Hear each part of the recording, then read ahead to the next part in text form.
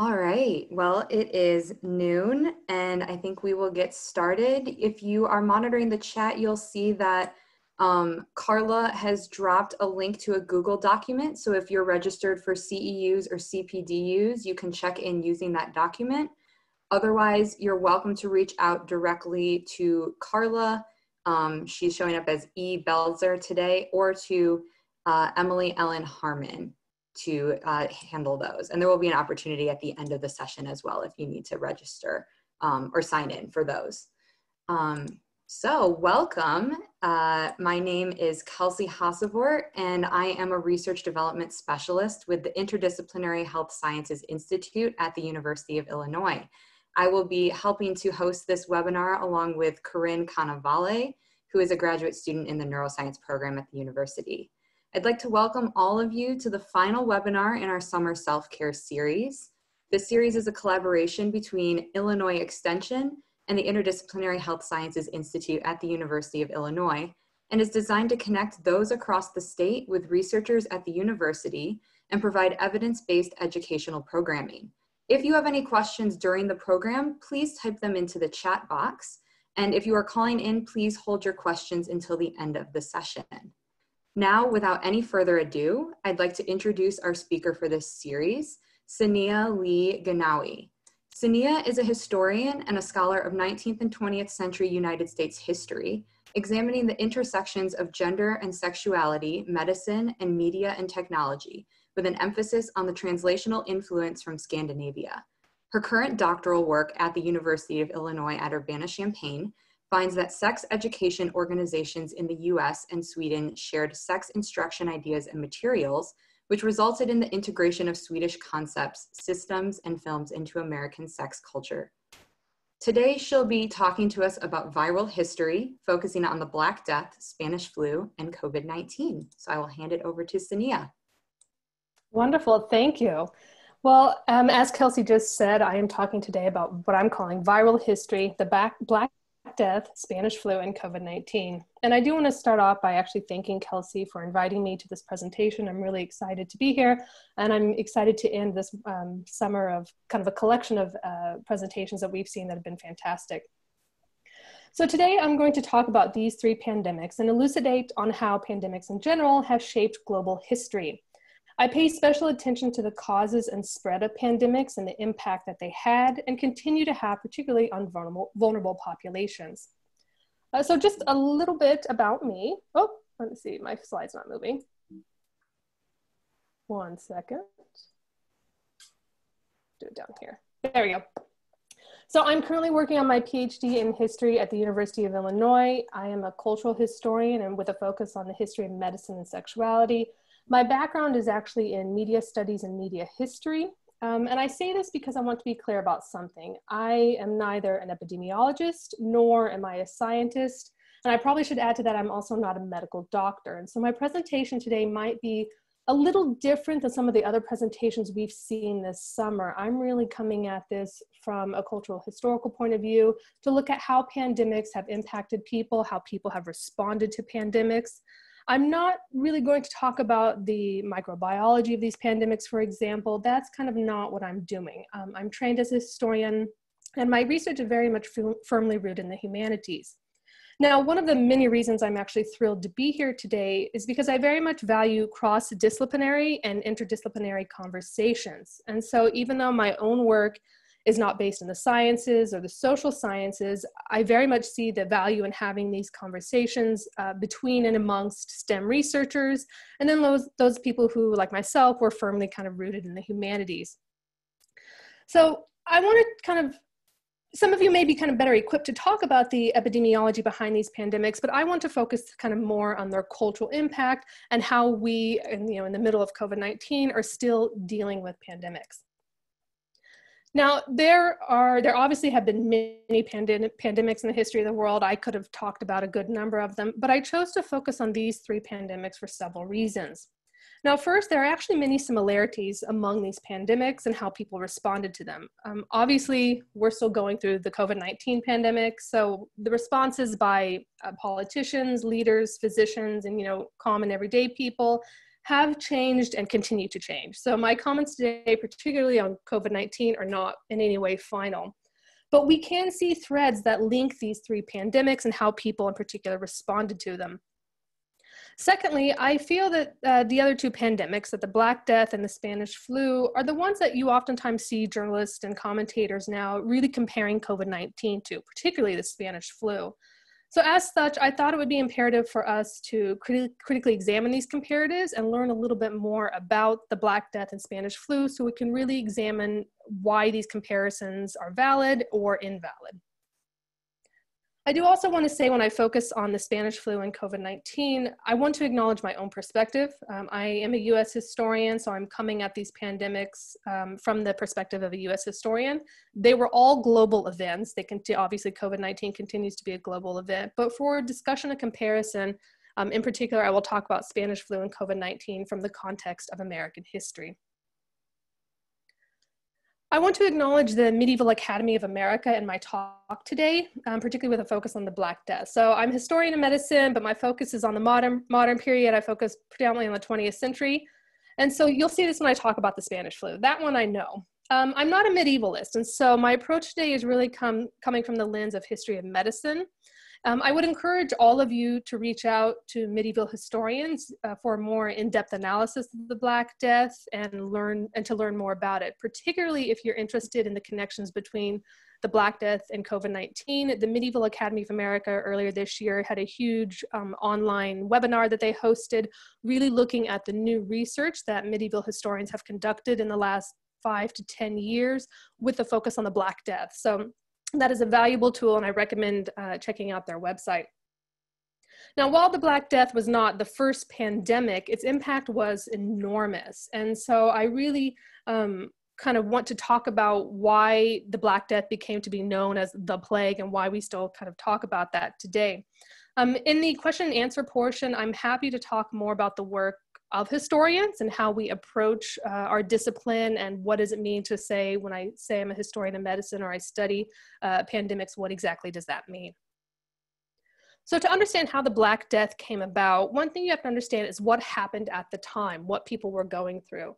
And there was a huge famine that existed in Europe and Eurasia and Africa at the time. And this is a poem from 1321 that I'm going to read to you.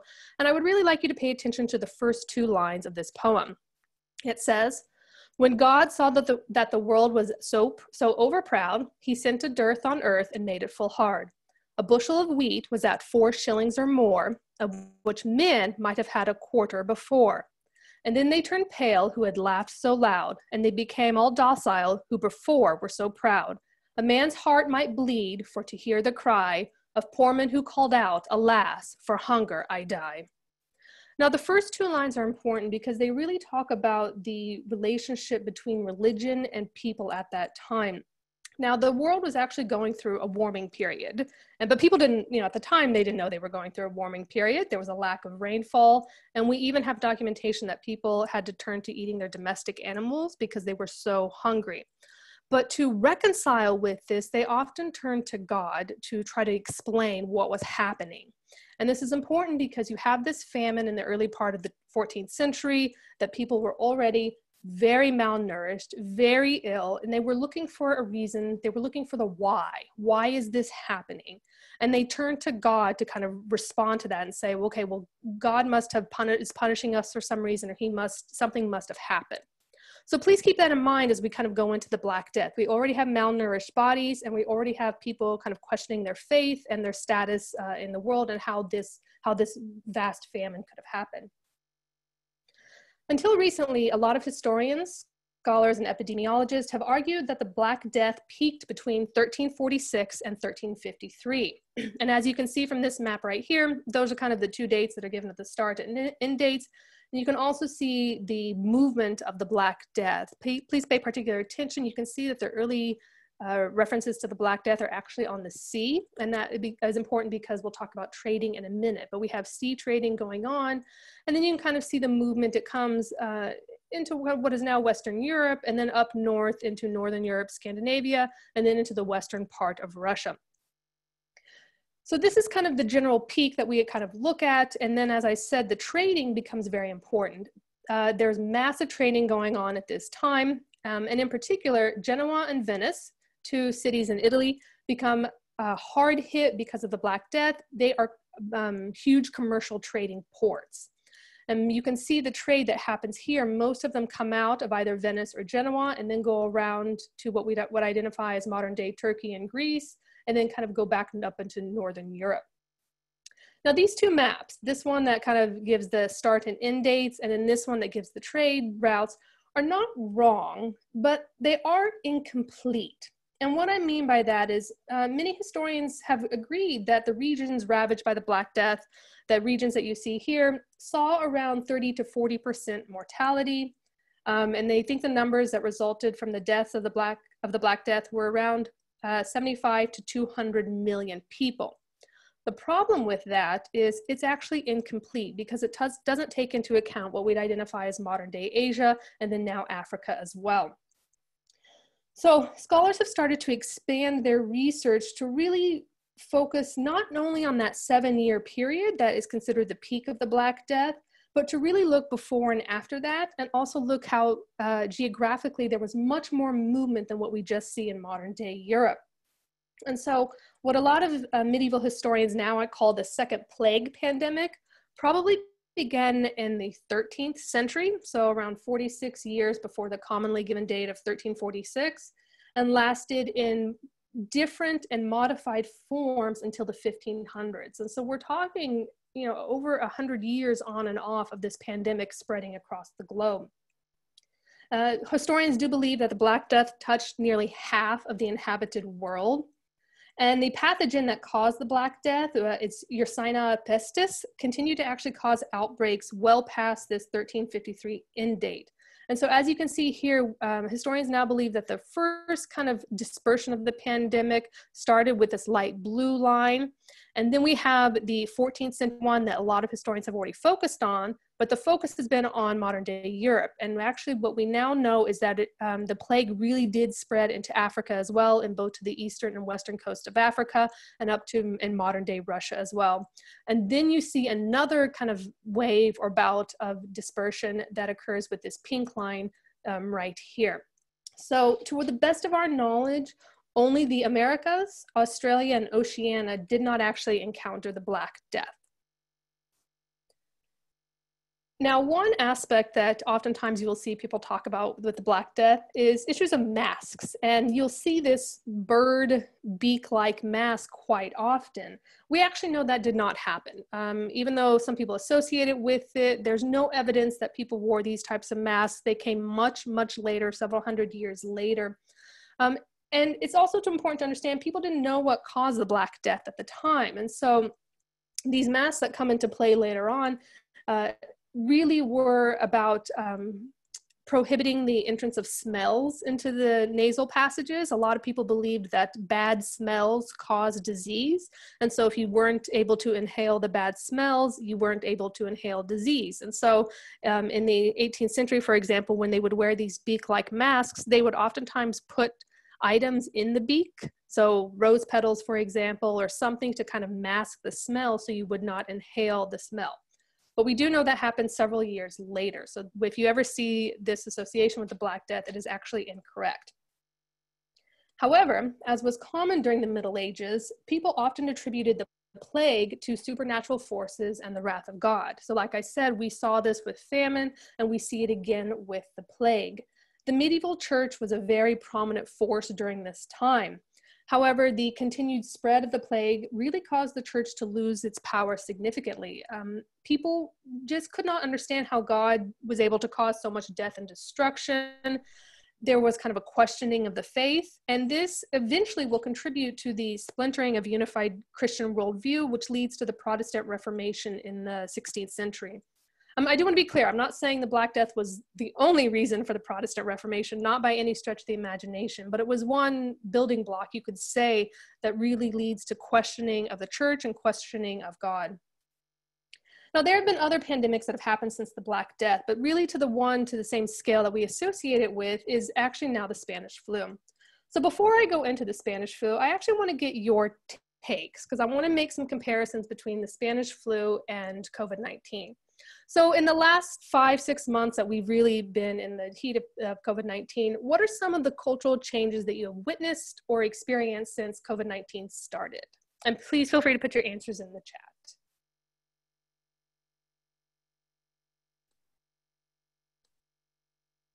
No sports, yes. No big groups, yep. Staying home. People cocooning, I like that, cocooning in your homes.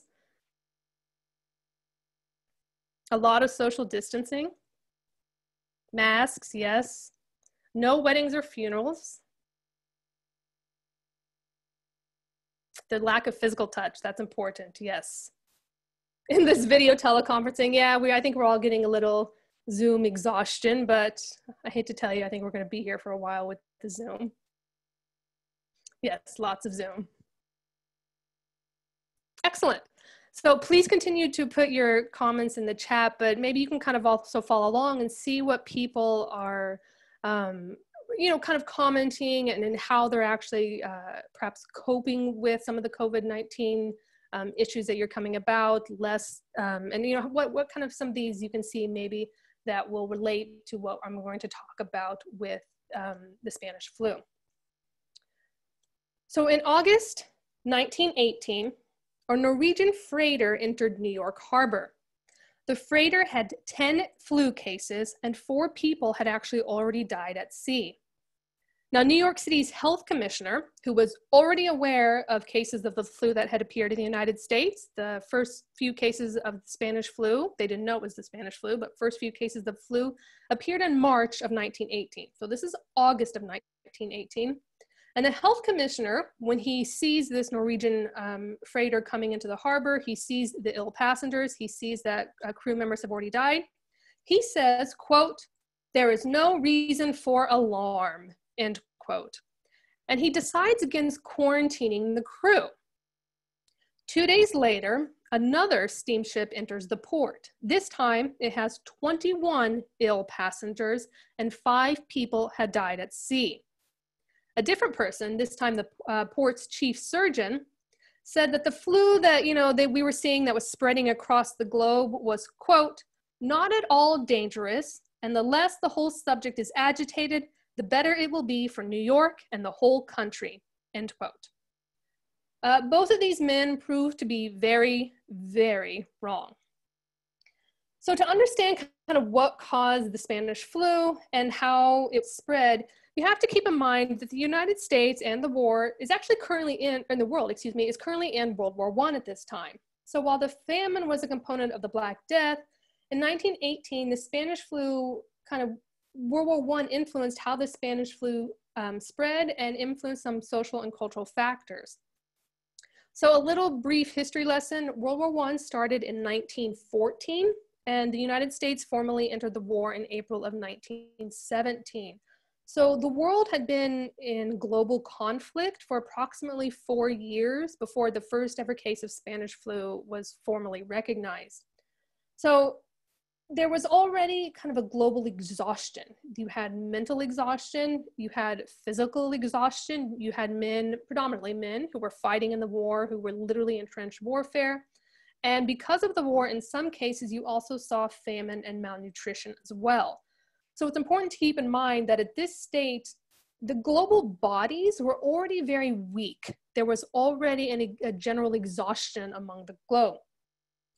Now I say that didn't stop Americans from playing baseball. They can't give up their American pastime, and even through the Spanish flu, they played baseball. And I find this amusing, particularly now during COVID-19, when you see baseball and you see either the cardboard cutouts in the stand, or you see the kind of virtual audience members that are at the baseball game. So America's pastime will continue through numerous pandemics, apparently. That being said, I don't want to be facetious. This was indeed a very deadly pandemic. Around 500 million people, or approximately 1/3 of the world's population, became infected with the virus, and it killed anywhere between 20 to 50 million people. So this was hugely deadly. In the United States, around 30 million people became infected, which was just under 1/3 of the US population. So almost one third of the country became sick with the flu. and around 675,000 people died. Now it's important to remember 675,000 people died. We're looking at a time when the approximate population of the United States is only around 100 million. The Spanish flu was so deadly that it actually dropped the life expectancy of people across the globe. Now this chart you're seeing right now is just the life expectancy of people in the United States. But if you look right here, 1914, 1915, the average lifespan for a man was around 52 years. For a woman, for women, it was a little closer to 57. We see a little bit of drop. Part of this can be attributed to World War I, and we see the impacts of that happening even though the United States had not formally entered the war, that by 1916, men's life expectancy was around 49 years, women were around 54. And then the Spanish flu hits. And at the end of 1918, the life expectancy for men was around 36.6 years, and for women, it was around 42.2.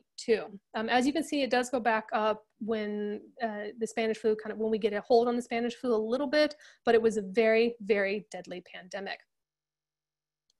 So I briefly want to go through a little bit of the timeline to talk about how the Spanish flu spread and what we can kind of learn from it.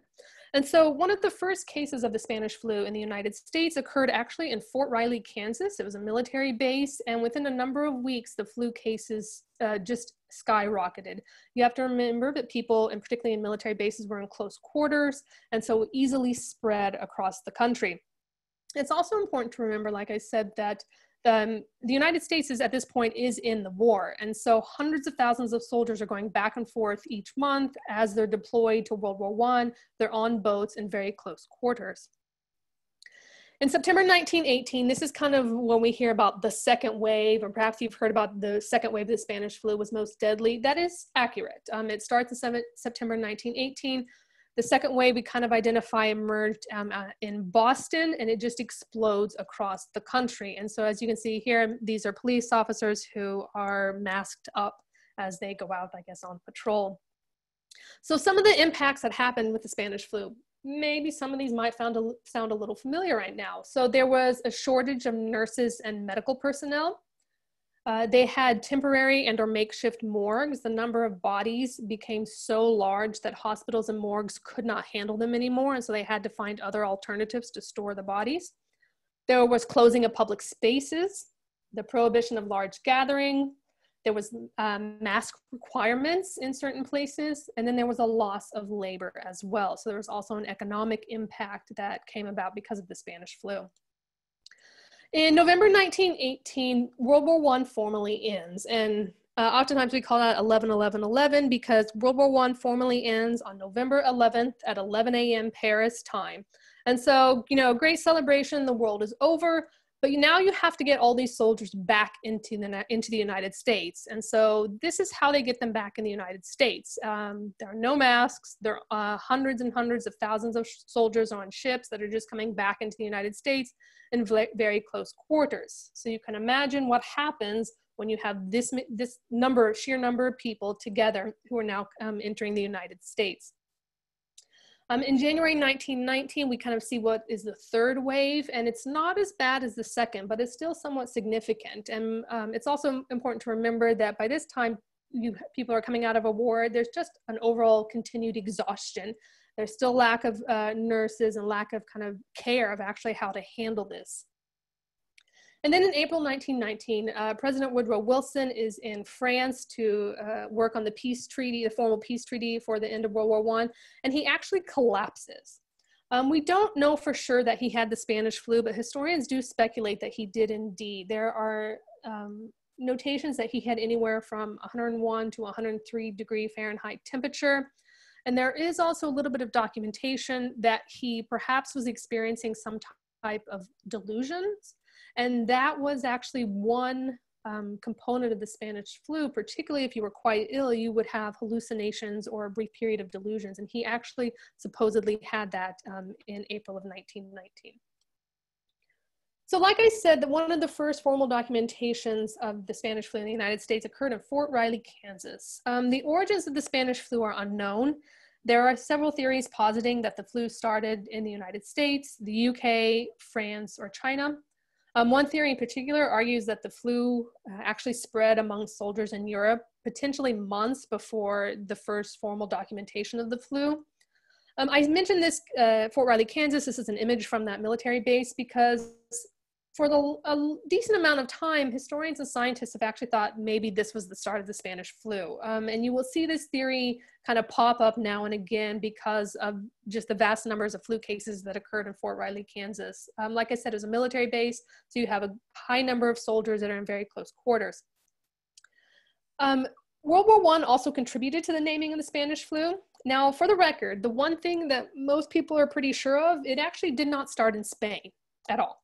So why is it called the Spanish flu? Well, as often happens during wartime, issues of censorship and restrictions on a free press begin to tighten. And we still see this to modern day. It happened in the United States with the Iraq War in the early 2000s. Sometimes it's self-censorship by journalists and news organizations. Sometimes it's actually censorship that comes from the government, where they put into different legislation that can restrict what the press is and is not allowed to print. And we see this happen during World War I. So the United States and European governments in particular really minimized the number of infections and deaths that the press could report. So in other words, the governments did their best to downplay concerns over the spread of the flu. Now, Spain, however, remained neutral during the war, and so newspapers in that country freely reported on the status of flu in Spain. So as such, on paper, it appeared that Spain somehow had more cases than other countries, or that they were somehow experiencing the flu worse than other countries. And it created this false idea that Spain was somehow the start of the Spanish flu. And so thus we have the connections between the number of cases in Spain and then the spread of the flu. The Spanish flu and the naming of it had absolutely nothing to do with the legitimate number of cases in Spain or the origins of the flu. It wasn't if Spain was somehow worse off than other countries. It just happened to have a free press, and so the press openly reported on the status of flu at that time. Now, there we go. So initially, when realizing what we now call the Spanish flu was in the United States, the US government basically did nothing, and then when they did something, they actually lied about it. And what I mean by that is the government said that this Spanish flu was like every other flu, and that people did not need to do anything special. And we can see that here. This is an article from the New York Times. Now, this is December 1918. We are very much into the waves of the Spanish flu. And the New York Health Commissioner basically says, no, don't worry about it. Influenza is not going to happen here. The cases are just sporadic here and there. You don't need to worry about it. So propaganda during and after World War I really delayed actions that could have prevented the spread of this virus.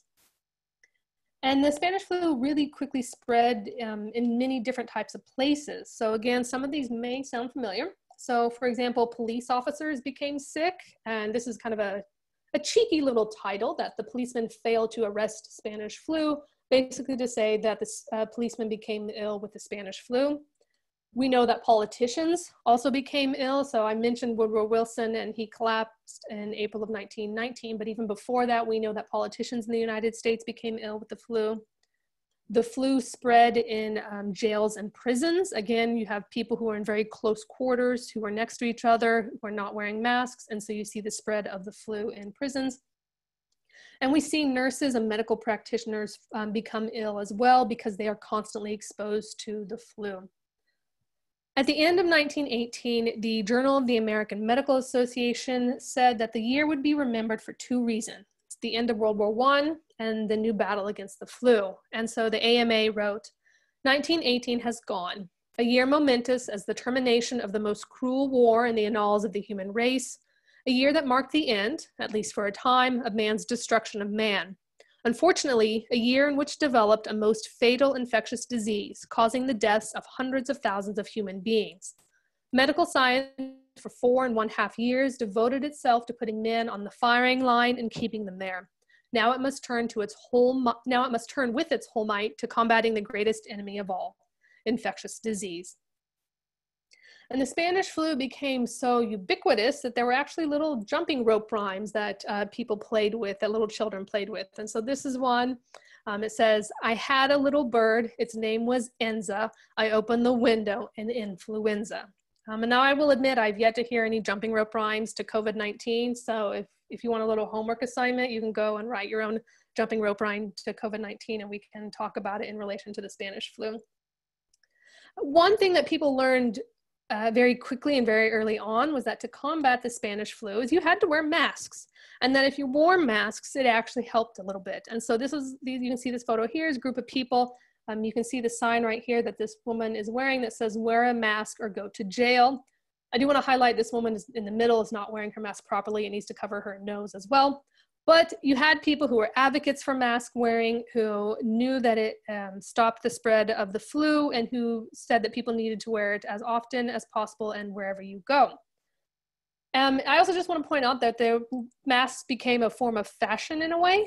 So this is a photo from London of people wearing masks to protect themselves against the Spanish flu. And as you can see, they're a little different. They're more cone-like and cone-shaped, but they still cover the nose and mouth as well. And so it became, I don't want to call it a fashion trend because it wasn't that by any means, but it became a way to kind of express your identity in an odd way. In the days before YouTube and Etsy, you had to actually tell people how to make masks and how to properly wear them. And so newspaper articles did that. And as you can see that here, talking about this is a how-to of how to make the masks. And so they should be large enough to cover the nostrils and the mouth. You can fasten the tape and use elastic to adjust them so it actually fits around your head properly. You can see here on the far right, there is a photo of a woman who shows how the mask is supposed to be worn. And then also right here in the middle, it tells you where you're supposed to wear masks. So in any store, office, factory, public building, theater, church, streetcar, basically anytime you're not in your home, you need to be wearing your mask. Now, not everyone actually agreed with this. And you see that people were charged for not wearing for failing to wear their masks properly. They, had them around their neck or something. And in this case, people were arrested because they were not wearing their masks properly, and they were fined $5, which was a decent sum of money at that time. And so while there was never any federal or formal mask mandate, we do see cases of where local police officers or local police agencies will kind of take over and charge people for not wearing their masks properly. And some people basically said no. And so we do see a group of anti-maskers kind of emerge during the Spanish flu. They have their own meetings and formal gatherings where they talk about why they don't want to wear masks, why they don't think they're helpful, and why they refuse to do so. One of the main kind of concerns that the anti-mask people put forward was that they thought that them wearing the mask would actually be harmful, that the Spanish flu would get on the mask and then you would put the mask on your face, and that thus it was actually more harmful to wear a mask. So they just said they weren't going to do that. So how did cities respond and how did it end? Well, it's important to note that, like I said, there was no federal response to the Spanish flu. And so what ended up happening is you had different states and cities have to take over control of how they were going to combat the Spanish flu. The problem with that is without any federal response, it's very sporadic. So what happens in one part of the country, might not happen in another part of the country. Yet people were still moving within the United States. And so you would go from an area that had perhaps tight restrictions to an area that had next to zero restrictions. Yet you're still moving, the virus is still moving as well. And so without a federal response, we can kind of focus and see what happens in different cities and states. So for example, in Philadelphia, the officials there basically said the Spanish flu was just like a normal flu and that people did not need to be worried about it. In the fall of 1918, they even had a parade in Philadelphia, which tens of thousands of people attended. Now, 10 days later after that parade, 1,000 people in the city had died and 200,000 became ill. It was only after that major outbreak that the city decided it was time to shut down public spaces. St. Louis, for example, had actually quite an opposite response. Early on, the people in St. Louis closed schools and movie theaters. They shut down any type of public entertainment. And even at its highest, St. Louis had 1/8 of the mortality rate that Philadelphia had. The Spanish flu basically ends because there's widespread infection. And I don't mean this facetiously, but you either got the flu and you died, or you developed immunity, or you were never exposed to it to begin with, at least to your knowledge, you were never exposed to it. There was never a formal kind of introduction by the government to stop the Spanish flu. It just kind of worked its way out. And that's one reason it lasted so long, for almost 2 years. In 2008, researchers identified what they think kind of why the Spanish flu was so deadly, what caused it. And what they think is that actually a group of genes in the virus somehow mutated, and it made it possible to weaken the bronchial tubes and lungs, thus increasing the chance of bacterial pneumonia. So not only did you get the flu from Spanish flu, but you also got bacterial pneumonia as well. And that was just too much for bodies to take. So where does that leave us today? Well, obviously we are in the middle of a global pandemic, and I'm hoping you can see some of the similarities between what I've already talked about with the Spanish flu and what now is happening with COVID-19. Some of the things that we've already kind of seen: a shortage of nurses and medical personnel. We've seen makeshift morgues during COVID-19, the closing of public spaces, which a lot of you commented on in the chat as well, the prohibition of large gatherings. Some of you also commented on mask requirements. There's been an economic factor, and we've also kind of seen some of the same things that happen. We've seen politicians become ill. We've seen police officers become ill. We've seen the spread of COVID-19 in federal prisons. And obviously, there is a group of anti-maskers who basically say, no, we're not going to wear this. I do want to briefly address something I think is important to understand, that with COVID-19, it adds to the history of a long time of, particularly in the United States, of equating pandemics and disease with other issues of quote unquote foreign countries and immigrants. The result of this is very, very racist rhetoric. During the Spanish flu, for example, immigrants from Southern Europe, including parts of Spain, experienced racism and ethnic prejudice in the United States. Coming at the end of World War I, where Germany was quote unquote the enemy, you saw anti-German sentiment as well that was happening. And during the Spanish flu was also the time of the Chinese Exclusion Act. And this was an act that prohibited immigrants of Chinese laborers from entering the country. And one aspect used to support this was that Chinese people or people from Asia were somehow carriers of disease. This rhetoric is based in a long history of white supremacy in the United States. It's racist rhetoric. And unfortunately, we continue to see people in power use this rhetoric today to blame and to place blame on other peoples and to deflect any type of responsibility. So I do want to end by kind of talking a little bit about the numbers. Now, I took this screenshot from Johns Hopkins University on Sunday. I do know today that global cases are actually already over 20 million, so these numbers are not entirely accurate. But as of Sunday, we had global cases around 20 million, global deaths approaching 100,000. And then the United States itself is currently accounting for around 1/4 of global cases of COVID-19. And then we are unfortunately fastly approaching almost 200,000 deaths. So this truly is a global pandemic as well. And I noticed with some of the other presentations we saw this summer, there were people who were saying, what are your action items? How can we end this by talking about what we can do? And I think my action items would be stuff you've already heard, but that is to stay home, wear your mask, and practice social distancing when you do need to go out, and make sure that you actually do get tested if that's available to you. And that is actually how I'm ending my talk today, but I'm happy to talk about more, and I thank you for coming. If you guys have any questions, you can go ahead and put them in the chat.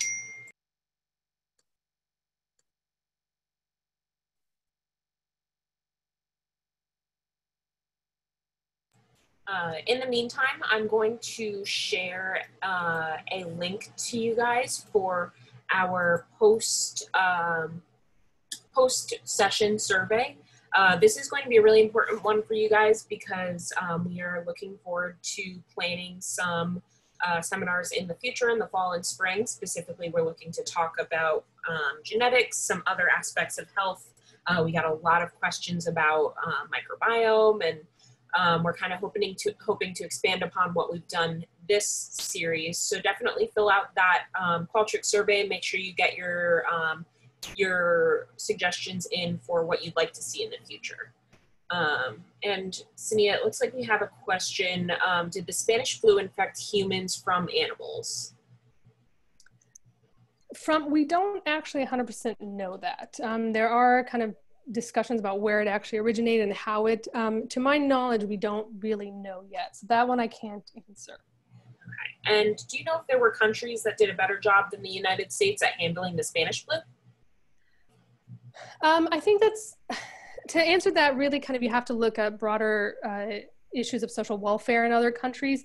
This is coming in the early part of the 20th century. And so a lot of, particularly now when a lot of the United States is being compared to countries in Europe, for example, a lot of those social welfare systems that we currently see were not in place yet. And so a lot of those came about in the 1930s and 1940s. So this is very much after the Spanish flu came about. And so you do see a little bit that happens, particularly when you see a federal response to it, but this, particularly at the time, people really didn't know how to combat that. And because there was so much issues of propaganda and the politics that were involved coming out of World War I, that you really actually saw a lot of issues of censorship that was happening in other countries as well. So it wasn't just the United States where this was happening. Like I said, because Spain was, they were neutral during the war, they were very open with what was happening in there. And so Spain is kind of a good country to see kind of what happened and how they dealt with it. But unfortunately at the time, it wasn't that some country was quote unquote better or handling it better than the United States. It really was a very deadly global pandemic.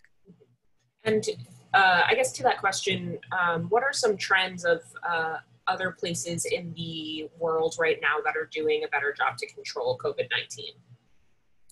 That other countries are doing right now for COVID-19? So like, what are some things that are happening that are improving the outcome in these countries?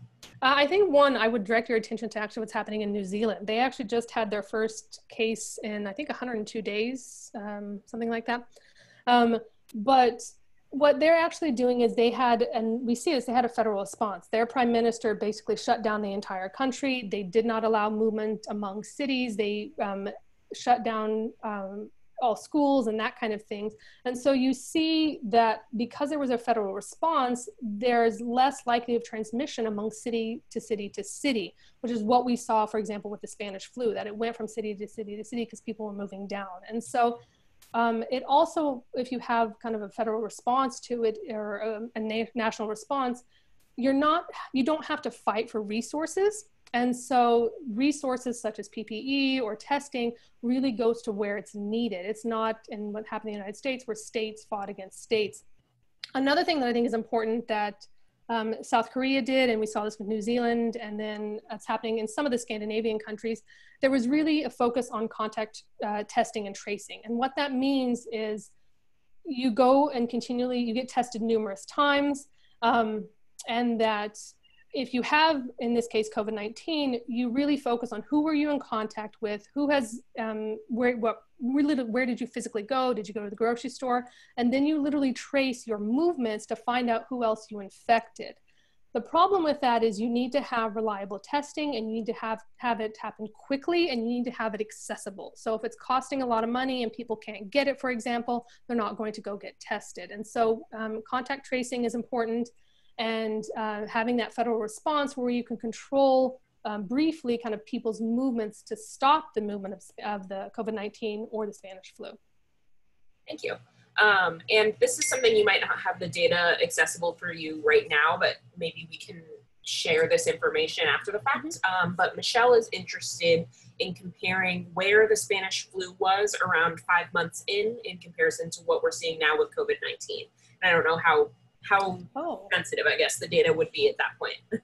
Yeah, I don't have numbers off the top of my head. I do know that what you probably heard you maybe heard in the last 5 months with COVID-19 is that people were saying, oh, the Spanish flu, it lightened up. It wasn't as bad during the summer. And that was true. So the first wave that we saw was February, March, kind of April.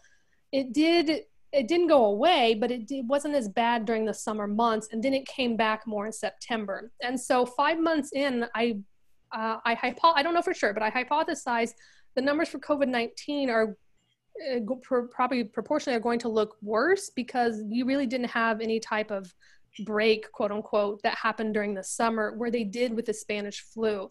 And so the worst part, like I mentioned, of the Spanish flu happened in the autumn of 2018. So that's the September through November, December. So those months for the Spanish flu, that's when it really hit hard. But the actual numbers, that's a great question. I don't have those off the top of my head. And do you know were schools open during the Spanish flu? How was education handled? Mm-hmm. Yeah, yes and no. In the United States, that really depended on kind of where you went. So in a lot of the major cities, including Philadelphia and New York, they kept schools open, and you went to them, and it really wasn't impacted. And I should kind of also clarify too, one thing that we noticed with the Spanish flu, which as of right now is not happening with COVID-19, was that the Spanish flu really impacted younger people. And so age groups 20 to 40 really were impacted hard by the Spanish flu, and mortality was high. And so there was a focus perhaps on young people. Now, St. Louis, for example, like I mentioned, they actually shut down. And so unlike Zoom and whatnot, you kind of just really didn't go to school. There was a different approach to it than what we're kind of doing now. You just didn't do it. What you did happen, and what you saw happen with Spanish flu, is what I'm kind of calling the start and stop approach, where maybe there was a shutdown for a little bit and people didn't go to school, or public gatherings were closed, and then they started those back up again, and then the pandemic came back where the numbers went higher, and so they stopped again. So you kind of do see this start and stop approach. There was no formal, like I said, federal shutdown of schools, and so a lot of students across the country actually continued to attend school. Thank you. And this is, a few people have asked this. This is probably a more philosophical question, but talking about the origination of the Spanish flu and why we still call it the Spanish flu when it didn't really originate in Spain, and it looks like, but rather Kansas. Mm-hmm. Yeah, so as I mentioned, we don't know for sure where it came from. Kansas is one theory, although a few people have argued that it actually did not start in Kansas. Some people believe it started in New York. Others still believe it started in Europe.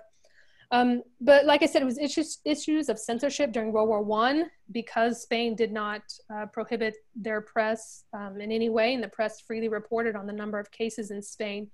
It looked like that Spain was having a worse time with the Spanish flu than what it actually was. And so that name stuck because it was like, okay, here's Spain is having a hard time with it. The flu must have originated there.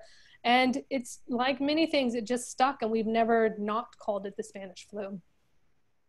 Cool, thank you. And do you have any information on so the question from, sorry if I'm saying your name wrong, it's Rainey, is asking whether or not Woodrow Wilson downplayed the flu so that it wouldn't be a factor of us getting into World War I. We were already in World War. Yes, so yes and no. He did downplay it very much, but we were already in the war at the time. The U.S. was already in the war, so it wasn't to stop the United States from entering the war. What it really was, as oftentimes happens during war, it was a question of morale and propaganda, and you have to pump up how great the United States is, really. And we see this with World War II, for example, of the propaganda that comes out of the United States that creates, that the propaganda the United States creates.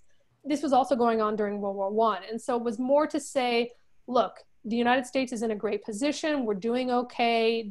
The flu isn't impacting us that much, or if it is, it's very minor.